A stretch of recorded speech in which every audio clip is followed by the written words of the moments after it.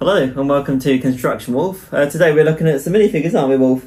So recently I've purchased these Series 15 minifigures, so I've got a whole new set of them, and they're from 2016, so 8 years old now. So what led me to get these minifigures was we're looking at the origin of the goat in the Lego, and we saw the Mill Village Raid was the first set that the goat came in and wasn't in it again until recently, as you've seen from the minifigures released this year, Series 25. So I was looking in the range of animals in that set, and we saw this spotted pig, a Gloucester old spot pig. Well, that's quite cool. It might be useful to get one of those for telling stories later down the line for sets and building.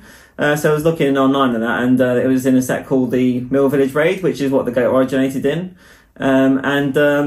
Had a look around, and you can't really sort of get that set easily anymore. And then I was looking, and this pig's not in many sets, but it was in this Series 15 minifigures that we're going to have a look at in the moment. So I looked at getting just that minifigure for that little animal.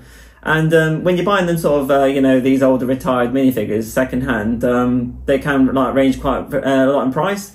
So to buy that minifigure was sort of over £10, and you got to pay postage on top. And then there's a few other figures that are quite interesting as well, such as see the shark suit guy. And then there was another minifigure that had a skunk animal, which I thought was quite cool as well. So I thought we'd get a few of those. But when you're paying over £10 each, and then postage on top, it can all add up. So I was looking around and getting a complete set.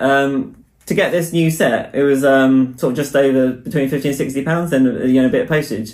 So to get these sort of brand new for just over £3 each makes a lot more sense than just buying a couple of the minifigures. So that's what I've done. So that's some consumer advice there. Looking at maybe if you want a few minifigures, if you want a few out of the set, you could maybe buy the whole set and get them cheaper that way, and then you've got all the others in the range as well.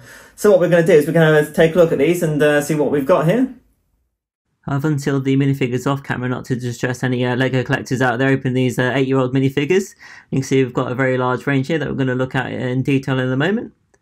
And I'm very happy to get these, and I quite like the skunk there. And that's the rest of the range. So we've been at hard work, haven't we? And that's all the minifigures built. So it's a very impressive range of minifigures, as you can see. Quite a diverse cast of characters, and 16 of them in this series, compared to, normally nowadays you get 12. So I've got a lot of value for money getting these for a good price. I think the shark suit guy is definitely many people's favourite in this series. An interesting concept with the fins as well, with the arms instead. And you can see on the back got this big sort of fin element and the headpiece. Quite cool looking, isn't it? Even got the eye detail and the gills. And with the headpiece off, you can see this sort of cheeky expression. And also interesting, he's got a scared expression on the back. The laser mech's a very bold and cool concept in this series. You see the big body armour, and then interesting, they've got the sort of lines for the eyes there coming through the mask. And you'll see the actual sword is sort of dual moulded with a white plastic going through the middle of this translucent blue. If you can see that through the handle going upwards, that's quite a cool effect. Interesting shape, and there's also got this sort of printed wing elements on the back too. So very interesting. Here's the Queen, that's very well equipped with both a cape and a collar piece, you see, and she comes with the big sort of bottom half of the dress piece, nice print detail on the front. And then you'll see she comes with a crown on top, and also the headpiece is quite nice as well, with a bun and sort of a tail at the back there. Here's the form, which is also another interesting concept that we have in the series. You'll see the sort of the hairpiece there that comes sort of dual moulded with ears there, and also the horns coming through. And then you'll notice the legs are very sort of unusual shape, and got print at the front to make them look like sort of hooves. So that's quite a nice different thing to see there. Quite plain on the back. And then you notice he comes, if you see the stick, there's print detail on the front, which is a flute.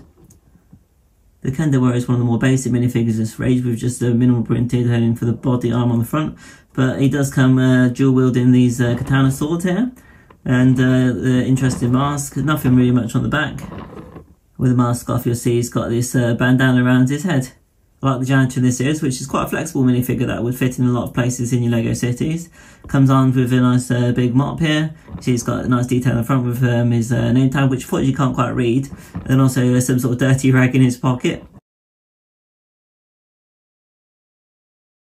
This is the Sky Warrior that comes very much in gold, lots of gold detail here. Even with the print detailing, you got like sort of the golden dress in it, even sort of like looks like golden six-pack there. Armed with the golden spear. And you'll see he's got his helmet and wings on the back. This is the clumsy guy, and I like the sense of humour with the banana peel on the front of the t-shirt. It looks a bit mean as well. It comes with dual crotches, and then got like a sort of bandage around his head and plaster on his face. And also you'll notice the dual modelled leg. It's got a plaster cast, and I like how they've put some signatures on it. This is the jewel feed fresh from a heist, and you can see she's got a minor disguise around her eyes.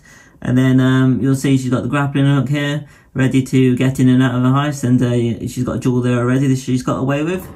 And spinning around back, we'll see she's quite no print detail on the back, fortunately just on the front. This is the main figure that caused me to get the series, really, the farmer minifigure with the spotted pig. I really like that pig. That's a nice little sort of piece to have, and will fit in with you know, the set I've been mentioning. You can see around the back there, and that's the print detail on the back of the farmer. So yeah, very pleased to get this minifigure and the pig. This is the ballerina. I really like this minifigure. You see the hair piece there? Got like print detailing on for like little flowers, so that's quite a nice little detail you don't normally see. She's got this sort of dress piece that goes between the body and the legs. You'll see here there's some print detailing on the sides as well. So yeah, quite a nice little minifigure, this ballerina. This is one of my favourite minifigures in the series just because of the skunk, really. See that little skunk piece there, and got a nice long tail. And you've got the animal control officer here. She's armed with a net, and you can see it looks all official in a uniform there. And there's a bit of print detail on the sides, but not on the back. And I found a lot of these minifigures in this series, there's not as much print detailing as the new minifigures where they've come along a bit. So I guess this was like about what, 8 years ago now. But I still like the figures. And there's a net. And there's their alternative face where I guess the skunk released the smell. This is the Frightening Night, which is one of the more detailed minifigures in the series. See, it comes well equipped with the nice bear printed shield. Then the mace actually is interesting as on the stick. They've put a rubberized piece on there for the mace. And then you can see it's come with the sort of the side armour around his shoulders, which is spiked. And then the nice helmet too. And you can see even on the back there's some reasonable print detailing on there too, with the belt. And the dual moulded legs, which are great. Taken the helmet off and put the shield down so you can see his face, and then also you'll see the print detailing better there for his armour on his front. The tribal woman comes with a cute bundled up little baby figure here. You see little baby's mini sort of figure, face painted up. It's not actually a true minifigure, it's sort of a moulded solid piece. Good print detailing for the clothing, and you'll see even side print detailing on the arms. Then she comes with, like sort of painted face, and then she's also got the sort of feathers coming out of her hair. Quite nice. And on the back, you'll see there's this like clip here where I believe you can put the bundled up baby on the back so that she can carry around. The wrestling champion looks very intense with the expression on his face, and it's all painted as well. And you can see he's won a big trophy, and also he's got the championship belt around his waist. Then the dual molded legs are quite nice with the purple legs and the sort of blueprint for the boots. You can see he's got some print detail in his arms and his back as well. And the last minifigure, but certainly not the least, is the spaceman that comes in the set. And with 2024 having a lot of space sets released, it's very timely that we've got this minifigure here, so it's quite popular at the moment. You can see the flag with the classic space logo for Lego there. And it comes with a very well detailed, astronaut suit at the front. You can see his face poker through, and you can actually put the visor down there like so. There you go, like a nice gold visor for the spaceman. You can see there's a lot of print detailing as well around the sides. Got his white air tanks. And also on this side, I like the printed space logo on there as well. So I think quite a few of these minifigures will be quite useful for the newly announced Medieval Town Square. That's coming out on the 1st of March. We're quite excited to get, aren't we? So, as we talked about, like the pig are fitting quite nice, because I think it is maybe lacking a few animals. It could, do with a few more. And then it is got maybe a bit lighter minifigures, so, things like the knight with the mace here, that's going to be a really good one to go in there.